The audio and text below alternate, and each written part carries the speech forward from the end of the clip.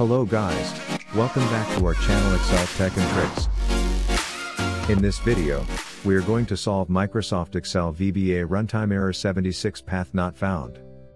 Thus, if you are facing the same problem, then this video will surely help you in fixing it. But before heading towards the solutions, make sure to like and subscribe to our YouTube channel. Now, let's move on to fix Microsoft Excel Runtime Error 76 using 5 fixes. Solution 1, check the file or folder path. The very first solution you can try is to check if the file path specified in a VBA code is correct or not. Ensure there are no mistakes in the file path. Also, make sure that the file is not missing from the location. Solution 2, add new location. The next solution you can try is to add new location. This step will be helpful if the error is being caused due to one of the installed plugins. To do so, open your Excel workbook, click on File, then click on Options. In the new window, select Trust Center. Choose Trusted Locations, and click on Add New Location. Click Browse. Add the C:\drive as the path.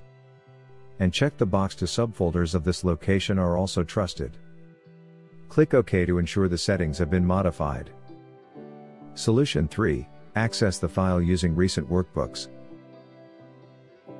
If you have saved an extra copy, backup, of your Excel worksheet in another location, you can easily access your file from there.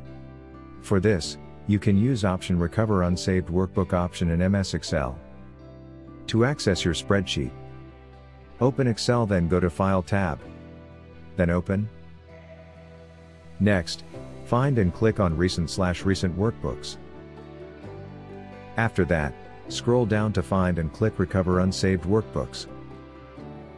Find the same file in a different location, then double tap on that file to open it. Solution 4, use Open and Repair tool.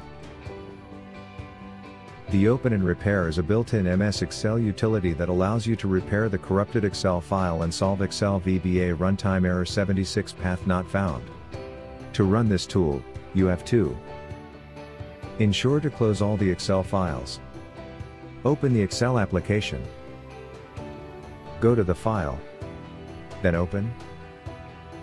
Under the dialog box that opens, click on the Browse to choose an Excel file that is not opening. Once you have selected the file, click on a small drop-down arrow next to an Open button. Click Open and Repair. Then Repair. If you are looking for a quick way to resolve this error, then you can download the Excel Repair tool by clicking on the link given in the description box.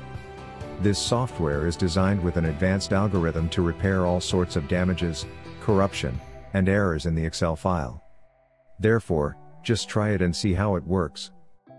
So, this is all about fixing Microsoft Excel VBA Runtime Error 76 Path Not Found. If you found this video useful, then give it a like, share it with other users, and also don't forget to subscribe to our channel to watch more useful videos. Thanks for watching.